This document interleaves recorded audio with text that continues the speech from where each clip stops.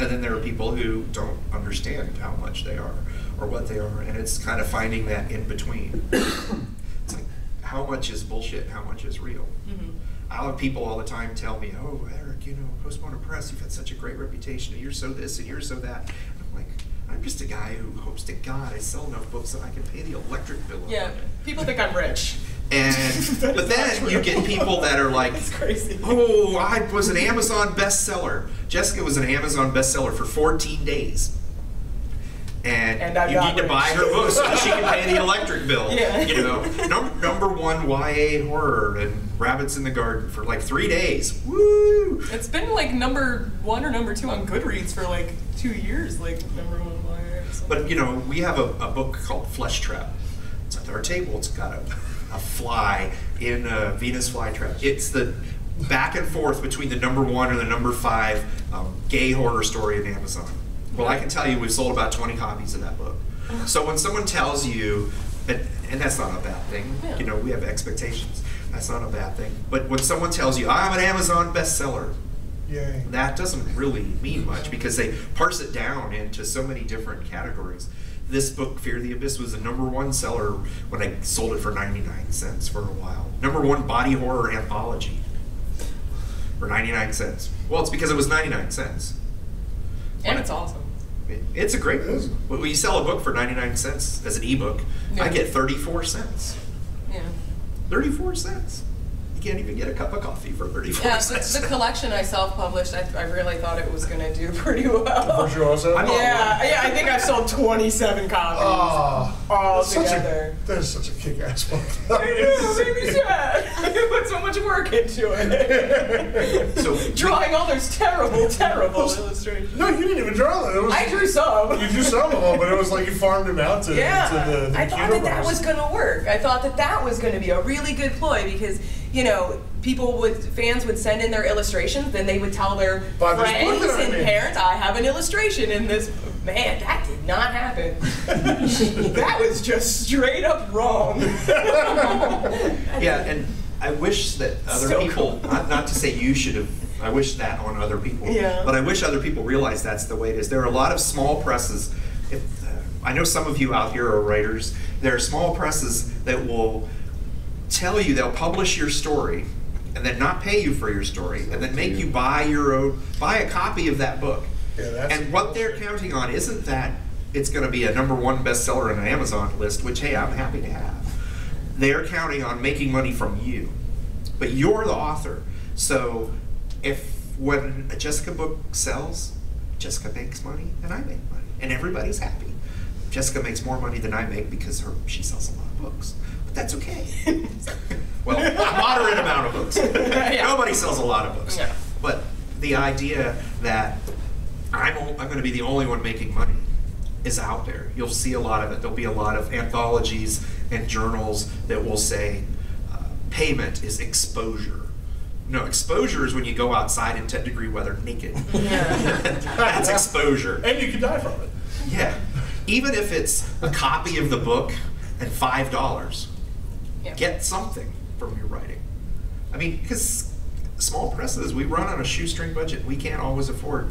We have a new journal, Jamais Vu. Each issue costs us about $2,500. And that means we have to sell, and they only sell for $3. Ebook, $3, and paperback, $5 here and $7 online. So do the math. How many of those do we have to sell to actually make $2,500? A balls ton. About 2,000 to break even. It's a good thing. It's awesome though. So hopefully it catches on. It better. But that's why we're selective.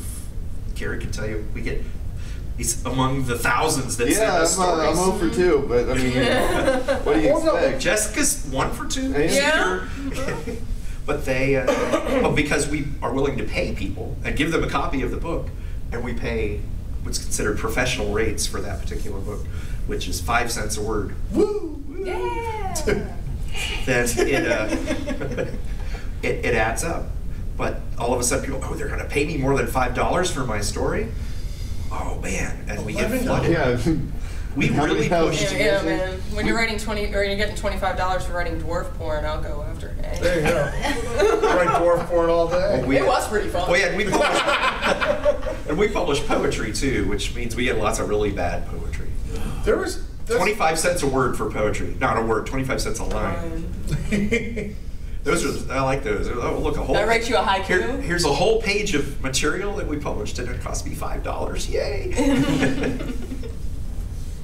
Haikus. Yeah, I don't know how we pay those. It's like, gee, how many? Use big words because it's, you know. Yeah. We'll pay you by the syllable. Yeah. We'll pay you by the syllable. But so we've done all the talking, and there's 20 minutes left. So now it's up to you guys. This is something that you guys have already slightly touched on. I know, Jessica, from your beautiful organizers board thing that you were posting the pictures of, and Nelson, just from what you were saying with how, you know, you do take more time because you are a man who wears many, many hats. What are your thoughts on the idea of juggling multiple projects? Because I know that's something like within writer-based communities, it's kind of a controversial topic that I read a lot about. Some authors say, you know, no, you need to stay focused on your main one and, you know, maybe have a side one here or there, and other ones go, no, I have 75 videos all at the same time, and I give them all equal attention. What are you guys' thoughts on that? You want to hit that first? You're the closest yeah. to this room. Yeah, I mean, I definitely work on multiple things. One, because I enjoy it, and I just I just enjoy bouncing around into different worlds because, I mean, it makes my work seem like less of work, and it's more playtime because I get to play in different playgrounds and play a lot of different characters, and it makes it a lot more fun for me. But it is definitely something I had to train myself to do. I started off with like 2 things at once, then 3, then 4, and they definitely, it depends on the stories. I'll usually work on 1 novel at once, like write a novel, be editing a novel, and then maybe a couple of short stories here and there that are in different stages. And then I might type something else. It's definitely hard, but the way that I do it is I try to make each story so different, you know, that I'm not getting confused. Although, and this happened at the writers' retreat when I was working on something and then realized I was writing in first person instead of third person, and I was like, well, guess that means I got to go get my other book, because, you know, if my mind tells me I should be writing in first person, that means I need to switch projects. So it's kind of, and if I didn't have those boards, I mean, I would lose my mind. It's definitely, so it's something I choose to do, but it's also something I feel like I have to do in order to make money. You know, if I just focused on the novel, January to February, I did pretty much just focus on one of the Darla Decker books because I was trying to pump it out super fast, but at this point where I need to be making money so my husband doesn't cast me back into the pit of real Send work. You back to pits. Yeah, exactly. It's like the quiet moment at dinner. It's like, you know, the car wash is looking for some help.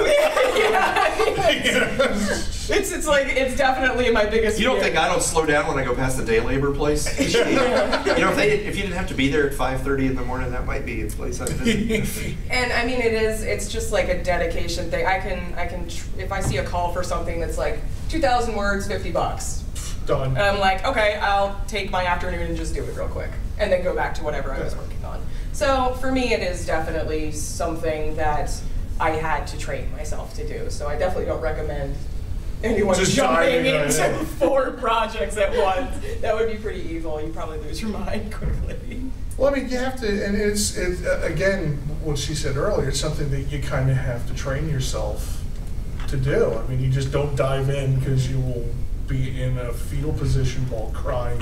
And in a that'll still corner happen somewhere. sometimes. And it will, even if you're absolutely. You know, so, you know, I get up very early every day, and there's always opportunities throughout the course of the day and in the evening and stuff. If I have a moment at work at an undisclosed location, like I eat lunch by myself at work, and I'll grab a notebook and I'll go sit out and I'll just start writing stuff, or I'll start plotting something for the podcast that I do, the Wicked Library, which most of you have been on. So I'm looking out there, I'm like, yeah. And you? Not yet. But, I mean, it's a lot of time-consuming stuff, but you know, like Jess said, it's work, but it's fun work. I mean, you know, if we didn't love doing it, we wouldn't do it as frequently as we do. It's like anything else. If you like to chew gum, you chew a lot of fucking gum throughout the course of the day, you know? You know, I like getting that indentation in my hand when I've been writing for a while. My callus is so sexy. I love it. So like one big overdeveloped finger. Yeah. You mean this? That's from driving in Pittsburgh. Yeah, I think organization definitely is key. I mean, a lot of people use Scrivener and stuff like that to organize projects. And for me, if it's not in my face, it's out of my mind. So I mean, I have to have everything listed. I've gotten into. I mean, I'm still pretty archaic with my writing, so I have like packs of Post-it notes in random. When I was writing Demons, Dolls, and Milkshakes, the one character, Stu, has an arm torn off, and when I was writing it, like the way I write is if you know I get it all out, and then I will go back and see where my continuity issues are and stuff. But the one thing that kept screwing me up was that I couldn't remember which arm I'd torn off. I've played that game so many times. And so I started leaving Post-it notes at my desk, and my wife was like, "What's this one?" I'm like, "Stu is missing his left arm," you know, and underlined and highlighted and stuff. It's like, fuck is Stu? I'm like, don't just leave it there. Don't take it down. I have people's birthdays written all over the writing HUD. Just trying to remember when people's birthdays are. Just make a little paper doll of your character and rip the left arm off. Yeah, there you go. Or I definitely started writing a book where I killed off a character in the 3rd book, and he was totally in the 4th book. For like 3 chapters. And I'm like, let's change this to someone else. It's like, and then she woke up and it was all a dream. Yeah. That's why Stu's twin brother. You think you get accused of things now? What if that actually happened? Yeah. I will say there's a challenge as a reader. There's a challenge to that. So this wonderful book in the middle here called Pins. If you like serial killers and strippers, and you don't mind, Who doesn't? And you don't mind a little bit of foul language and drug use, who doesn't? And who does? That would be the book for you. When I read that book to determine, I knew I was going to publish it because Jessica was our bestseller at the time. It's like, yeah, listen, real crap. It's like I've never read anything that was crap. But there are a lot of stripper names in this book. And I can see where that would be a challenge because Diamond and Destiny's the stripper that looks like me, so that's why she dies real early. She's hairy. She's short, round, and hairy. Yeah, and she has a cesarean scar, I believe. Yeah, that I know. Scar, no. But she is hot. But the idea is that all these women have these names, and they all sound the same. So how do you know? Is it Diamond, or is it Dixie, or is it Destiny? And you know, and then there's Etheria. No, Etheria's not in there, but you know, in the chandelier in the champagne room, and you can really get lost in that. And I think that's you got to keep track of that. It's like, damn it, didn't we kill her? No, that was Destiny. Diamond is the main. Who is it they buy the drugs from? I don't know. See, she wrote it, but that was like 8 books ago. Yeah, I have no idea. I forget we were talking about rabbits in the garden. I could not remember the sister's name for the life of me, and it's alliterative, Natalie Norton. So I should remember that, but yeah, I'm bad. I'm bad. Well, I was doing the thing on my Facebook because I had to name 11 characters, and I was like, oh man. So I just started looking through Facebook and stealing surnames. I don't even remember all my cousins' names. I can't imagine characters that you've written so many of them. And it's a young adult series, so there's a show choir, the Fairmount 15, and I realized I only had 3 characters I'd mentioned, and I was like, shit.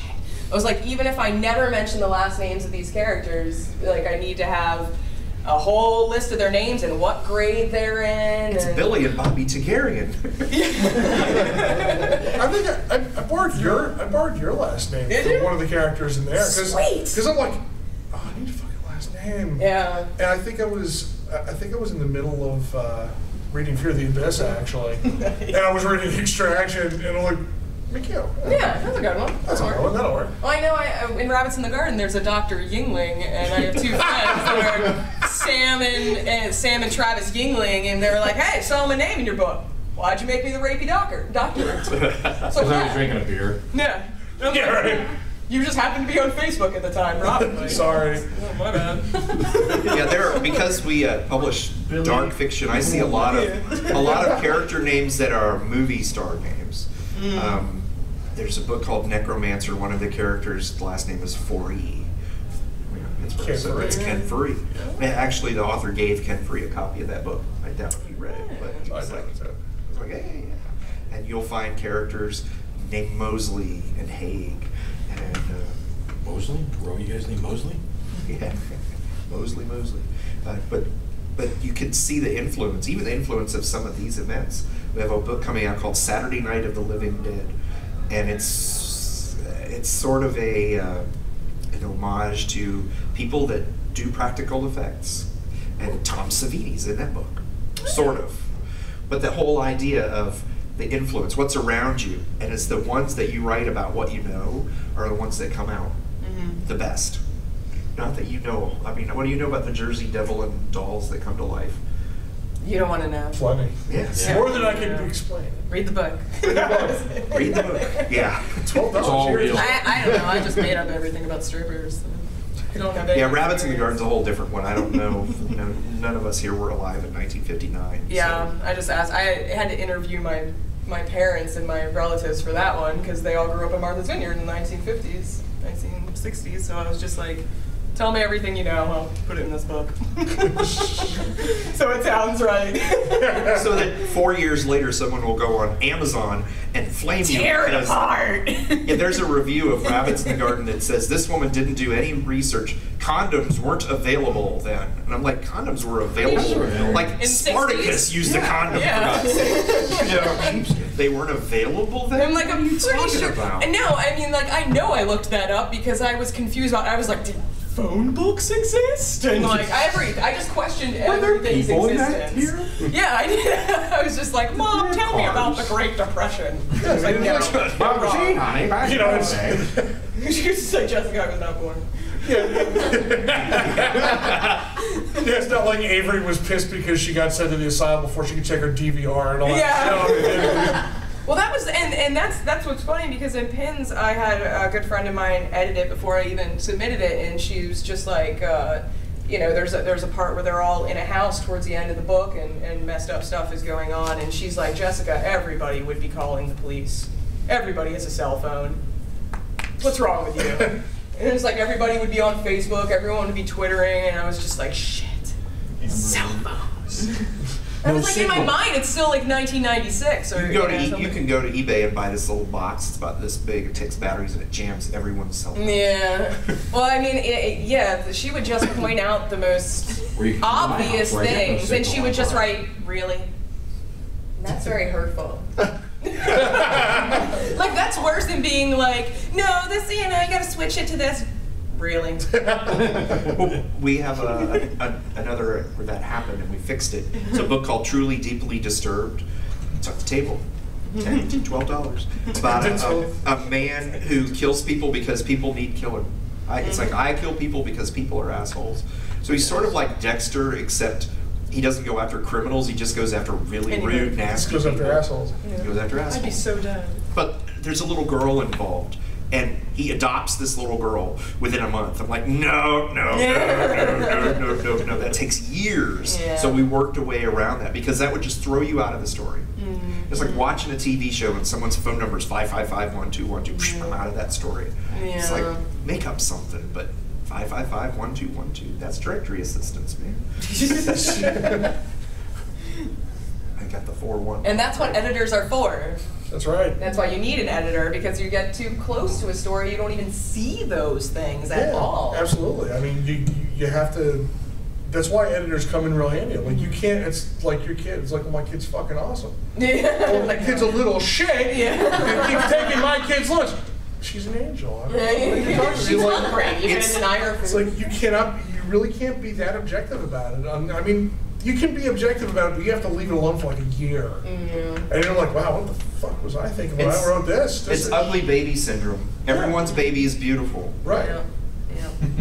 But if you look at it, your kid, you know, hey, all of your kids, my kids are perfect. Every one of them, you know. But You look at them, you don't know. Someone else has to look at them. Except that kind of tends to wear off over time when you read like a story that you wrote several years ago and you're like, oh, this shit is ugly.